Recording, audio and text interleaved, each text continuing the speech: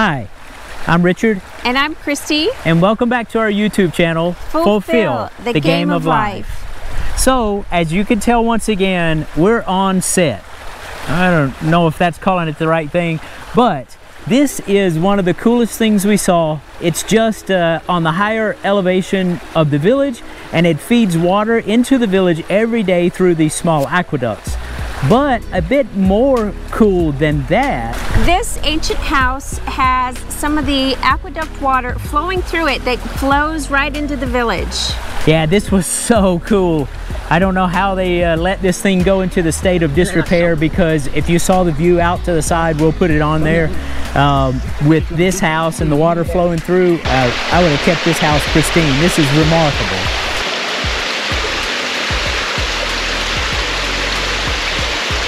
But let's go ahead and get going. We wanted to get back with you today, and I know we're almost 2 weeks into our new stay. We wanted to show you the trip to the village that we're staying in. The good news was we started packing the night before, and the parking spot we got that night was just right up the hill from the flat.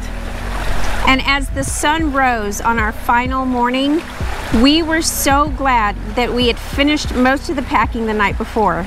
So, soon enough, we were headed down the lift with the rest of our luggage, and oh, that counts as a power lift. Oh, that counts as a jog.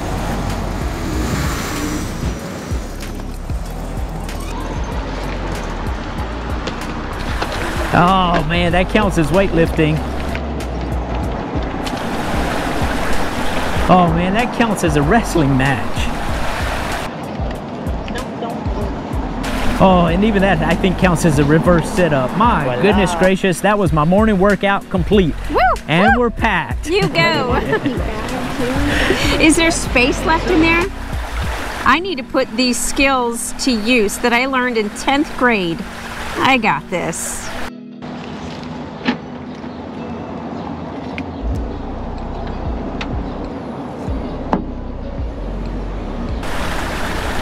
What is that? An empty hole? Give me a sec. No matter how many times your husband tells you.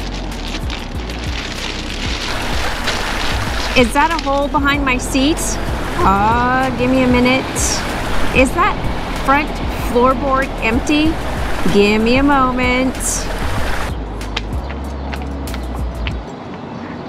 And at the end of all of her beautiful engineering of consuming all of our space, we topped the entire jigsaw puzzle off with the monitor, leaving about 1 police light amount of visible space in the rearview mirror. Look at that stuff behind me. We got it. It's all good. Let me see your feet down there. Oh, this should be a pleasurable 5 hours for you. Well, I can get to my deodorant if I need more.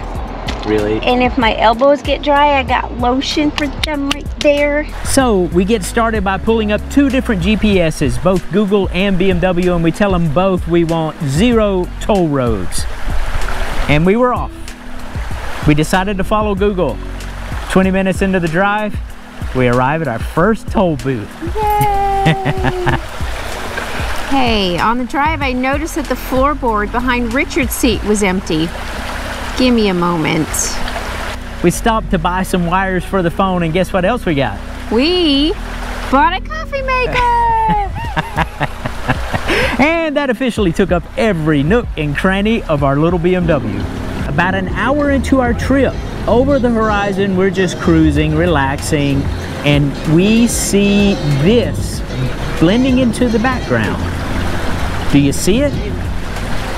Oh, wow. Now I see it. Do you see it? Holy smokes. We found the next roundabout to turn around, and we were quickly sitting right beside the Batala Monastery. And of course, we were like, wow. Only after the visit did we really learn the history about the monastery. The monastery was built to thank the Virgin Mary for the Portuguese victory over the Castilians in 1385. Bringing an end to the 1383 crisis. It took over a century to build, starting in 1386 and ending in 1517, spanning the reign of 7 kings. It is the burial church of the 15th century Avis dynasty of Portuguese royalty. It is the best example of late flamboyant Gothic architecture intermingled with the Maluline style. If you watched our last day in Lisbon video, we told you one of the people buried here. Yep, Henry the Navigator, the head of the monument to the navigators, is buried in this monastery. The main portal is just remarkable. It has 78 statues divided over 6 rows of Old Testament kings, angels, prophets, and saints.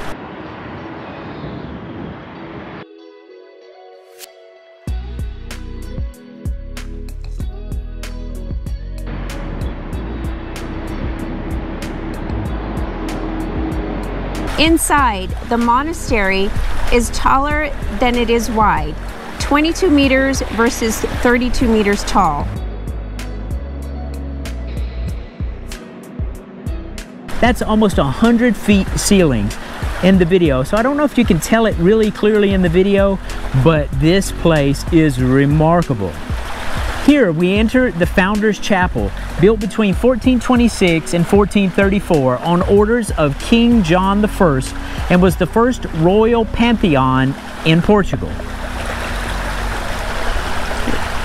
The style is a perfect synthesis between flamboyant Gothic and English perpendicular style. The south wall holds the tombs of the 4 younger sons and their wives, including Henry the Navigator.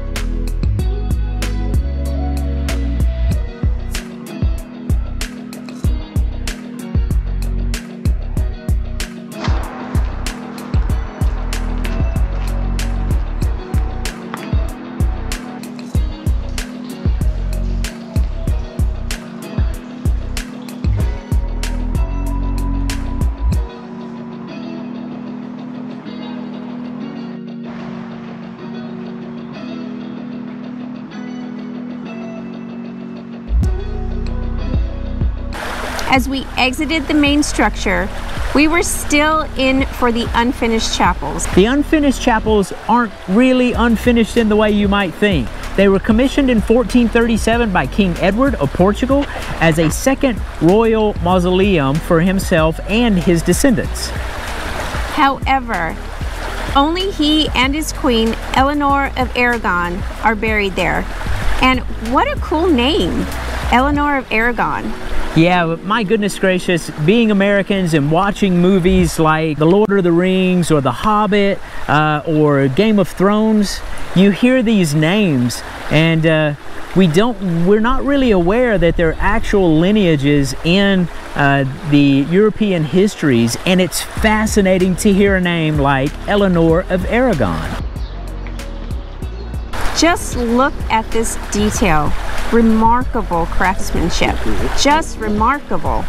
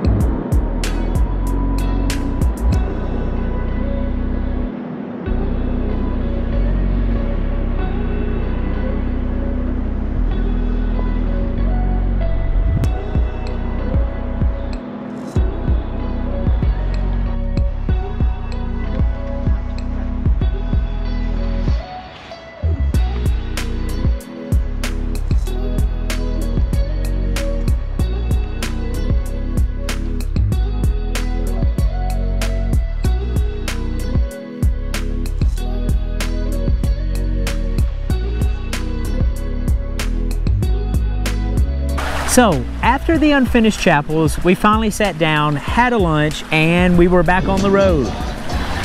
watching the beautiful countryside pass by. We went for about 2 more hours just looking at and enjoying seeing a country we've never seen.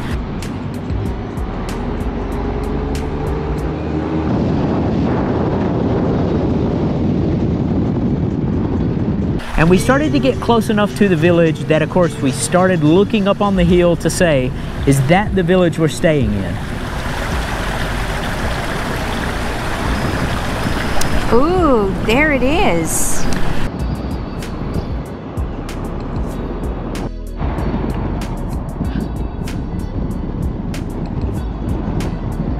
Allow me to introduce our new drone and this beautiful footage that we're so excited to share.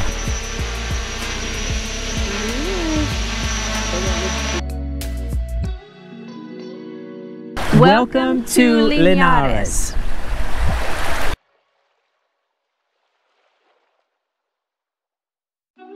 A 12th century medieval village that received its first charter from King Afonso Enriquez in 1169. 1169. This village is 400 years older than the first settlement of America. With the castle on the north hill overlooking the traditional and remodeled homes. Notice the houses built on boulders on the left. And the village hotel here on the right.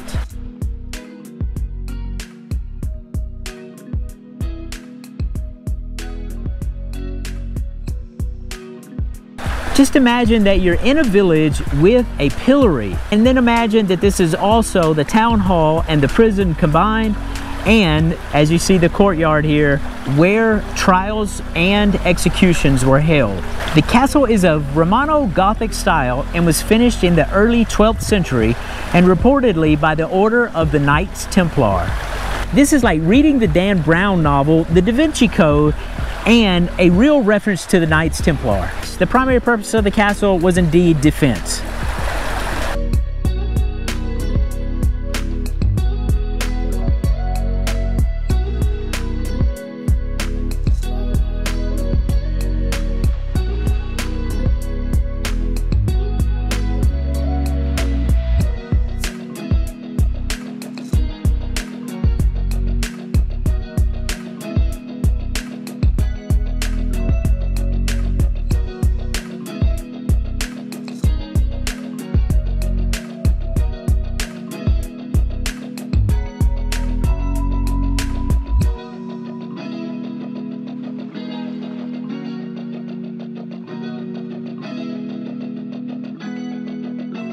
Finally, our biggest excitement upon walking into the visitor center was the surprise that Linares de Viera is one of the 12 historical villages over 600 kilometers.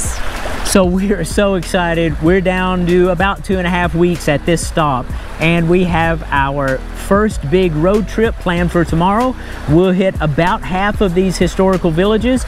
We'll be taking lots of drone footage at all these castles, and hopefully in the coming days we'll go for a second and probably a third trip and just get some of the natural wonders around here so we can put another video together.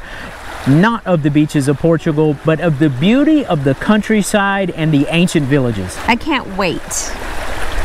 We hope that you enjoyed our first travel day as much as we did, and you were surprised and awestruck by as much as we saw in just 5 hours in Portugal. Remember to subscribe for more high quality video, mediocre humor, and good historical research not properly credited to WikiLinks. Okay, I gotta get it somewhere. I can't learn all this that fast. Thank you guys for tuning in. We look forward to the next video. Ciao.